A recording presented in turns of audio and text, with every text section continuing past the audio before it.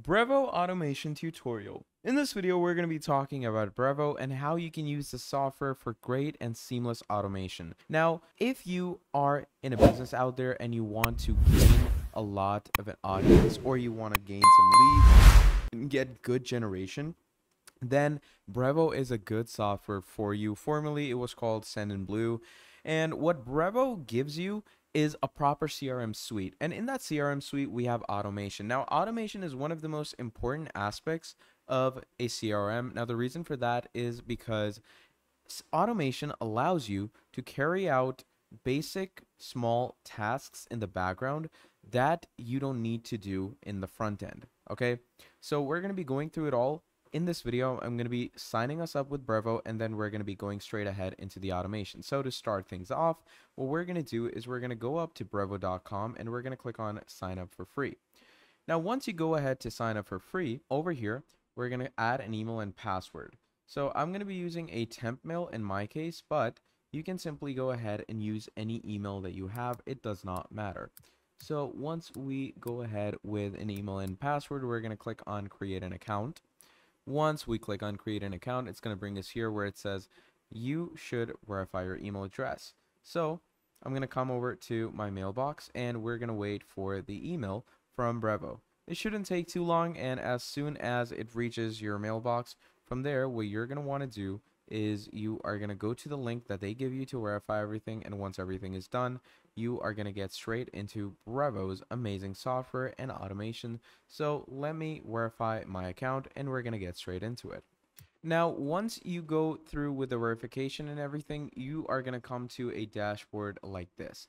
So this is Brevo's main dashboard, and over here, you can see that it gives you all the analytics of how you're supposed to be working on this. Now, we are going to go over to automations. Okay, this is where we're going to do our tasks.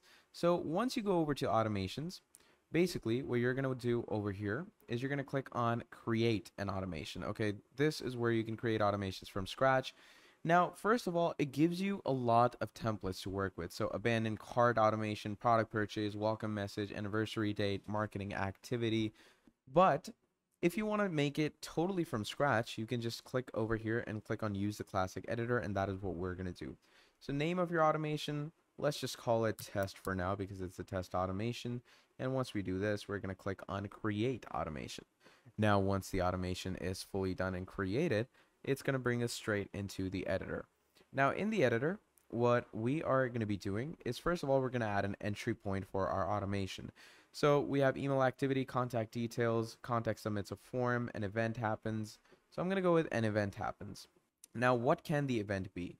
It could be any random event, okay? So let's say I want to go with email, okay? And now we're going to click on OK. So let's say someone sends an email. You can add multiple entry points too, by the way. So let's say contact details. Let's go with contact is added to the list. And I'm going to click on OK. So now we have two widgets. So when one of these two happens, then you are going to add a step to your workflow.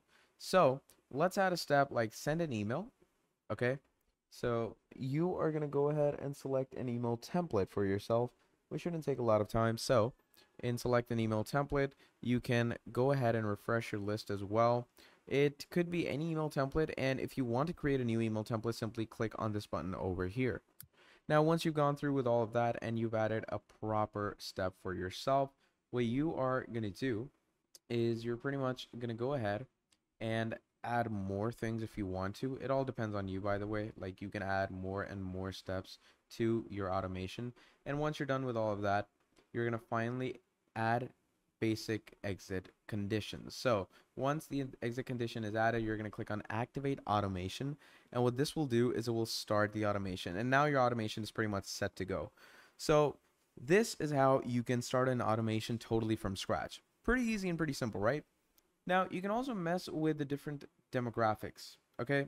So let's say if someone actually used the automation or someone triggered the automation, you can check it out by clicking on See Stats.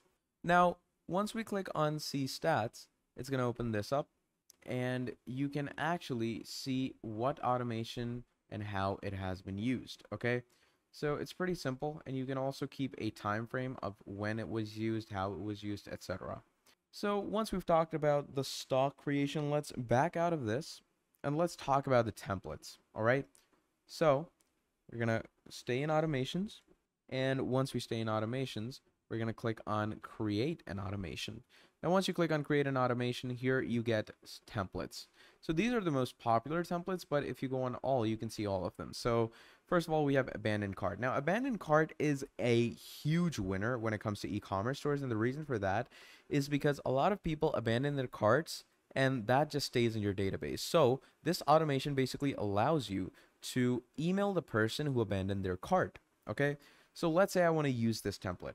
I'm going to click on it. And once we click on it, we're going to click on use this automation. So once we click on use this automation, it actually shows us the whole automation over here. Okay. So we're going to choose the events. Abandoned cart, add a delay. Let's say contact will wait for 2 hours. Okay. Or you can choose 1 hour. Then it says abandoned cart, send an email. So it basically has a default email. You can either send that or create a very own new email template for yourself. Now, once you choose that, you're going to click on next. Then you have the event happening on abandoned cart. So let's say order completed. Okay, this event happens and abandoned cart is done. But if order isn't completed, this is the if or else situation, the cart will be deleted. Okay. And once the cart is deleted, it gets updated to be empty, and we're going to click on finish. Now, this basically creates a whole workflow timeline of the automation. And once this automation is fully set it up and done, what you're going to do is you're again going to click on activate automation, and this sets you to go. So basically, this is the main idea on how we're going to activate automations on Brevo as a whole project management and CRM suite. Pretty easy and pretty simple, right? Now moving on, basically automations work really well with other things. Obviously, as you saw that it asked us to create a lot of email templates. So if you want to create email templates in the background for yourself beforehand, you're going to go on campaigns. And once we come to campaigns over here, we're going to choose email. And once you choose email, you're going to create new email campaigns for yourself. Okay. So to create new email campaigns, simply click on create an email campaign. It could either be a regular or A/B tested. I'm going to go with a regular and call it test. And we're going to click on create campaign. Now again, we get two features. You can either create it totally from scratch, or you can start designing through a template. So you're going to basically create an email template just like this by adding a sender, recipient, subject, design. And once you've created the template, you can use it around in your automations and in different transactional features that Brevo provides you. So yeah, that's basically the main idea of Brevo and how we're going to be using it for ourselves. Now, if you found this video helpful, do let me know down in the comments below. And if you want to ask me anything regarding Brevo or automations, let me know that as well, and I'll answer you as soon as possible. But yeah, till then, that is most of the things that this video consists of. If you enjoyed, please do make sure to drop down a like and subscribe to the channel. And if you want to see more videos like this in the future, let me know down in the comments below, and I'll be making a whole lot more for you. Till then, that is all from me, and I'll be seeing all of you in the very next video. Have a great day. Goodbye.